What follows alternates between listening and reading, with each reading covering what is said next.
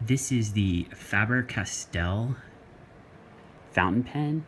This particular model is the full name, and this is a really long name, is the Von Graf Faber Castell Intuition Platino Grenadilla pen.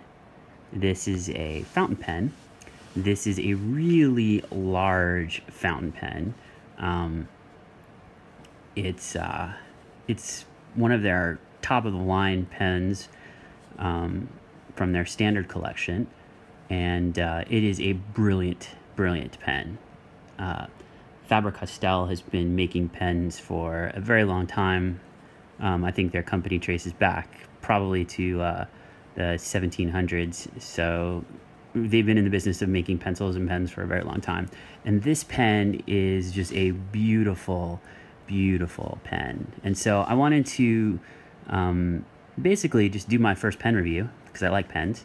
My dad got me into them a long time ago, and I'm particularly fond of fountain pens. I like the just sort of the way that they lay ink on paper, and I like the ritual of filling them up and getting to choose the colors. And so this pen is a fountain pen. And so the pen costs about, I think it's about $890 US dollars, and it puts it on the high end of fountain pens, but the quality is just amazing. So you have this this sort of chrome section of the pen here where it's metal, and then you have this section which is wood, and then you have another chrome section at the end.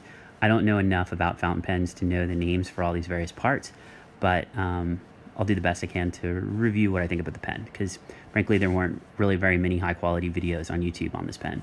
So let me take the cap off so you can see what it looks like. So this is the nib, and you can see it's a little bit dirty because I've already got ink in it, and you can see there's the feed on the back. It's really a beautiful pen. And then on the back here, you've got this little knurled back part, and then you've got the Faber Castell crown on the back. I apologize, my hands are a little dirty. I was doing some work, so my fingernails look bad. This pen is an interesting filler. It's a converter filler pen. It's really cool how you access the converter. So what you do is, I'm doing this with one hand because I'm using my other hand to hold my camera, so bear with me. But what you do is you screw this back piece, so you unscrew here.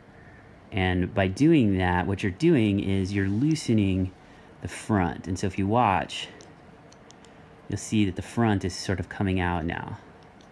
And so what you're doing is you are releasing the inner mechanism on this pen, and then you get to the point where it's all the way loose, where you can actually pull it out. You'll see it's coming out now. And there is the inside of the pen, and you can see it's just a standard Faber-Castell converter, and you've got this metal part here that has this lug, this grooved lug at the end, which captures this whole piece so it doesn't spin, and then you're able to tighten down these threads. The threading on this is just very silky smooth. The whole pen is just ridiculously high crafted. Apparently these are handmade, and it just really shows. It's just a beautiful craftsmanship on the pen. And it's interesting too, when you take a look at the barrel, you can see that the barrel, I can get a good focus on this, is actually lined on the inside. So it's got like this, you know, this wood outside, and then on the inside it's got like a metal tube in there, and then you can see where the sort of ribs are that would capture the pen as you stick it back in. And so I'll do that now. So to put it back in, you just stick it all the way in, and again you want to line up these rib sections here, seat them flush, and now what you do is you just twist back here, and as you twist this part, the front of the pen is seated, and that's it. And it's a really smooth mechanism, and once it's seated firmly, then this no longer moves. It locks into place, and your pen is in there, and it's pretty solid.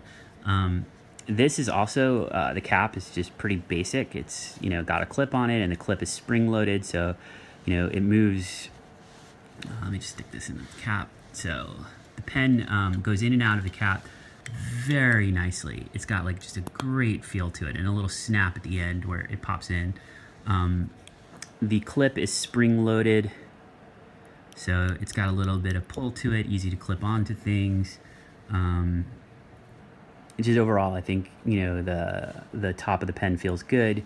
The wood feels fantastic on your hand. And then pulling the pen out is very satisfying because it just has got just a nice feel to it. If you can tell carefully, you can see that the wood has a little bit of an indentation here, and that's on purpose because that's where you're supposed to grip the pen. So it's a little bit narrower here. It feels comfortable in hand, and writing with it is just a dream. This nib is, I believe it's rhodium, I think is the material, or plated 18 karat gold, I believe, nib. I could be wrong about that. I apologize. I'm not as knowledgeable as some people are in fountain pens. I just wanted to do an amateur review of this. And writing with this pen is just fantastic. I mean, it just writes just really smoothly.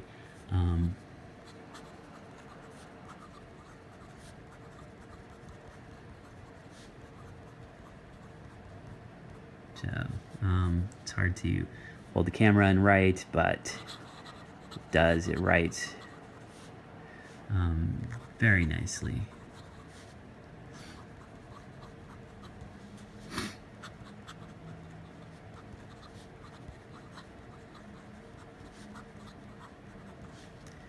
And there's some line variation there as you push harder, get a little bit thicker line. It's a fairly wet pen. I don't really feel like pushing my fingers through the ink right now, but if you can see in the video, it's a little bit on the wetter side.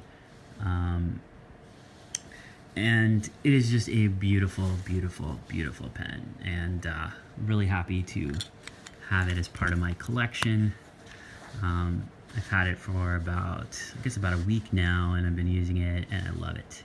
So this is the Faber, the Graf von Faber Castell Intuition Platino Grenadilla pen, and it's just a really cool pen. So that's my first fountain pen review, and hope you like it. Thanks.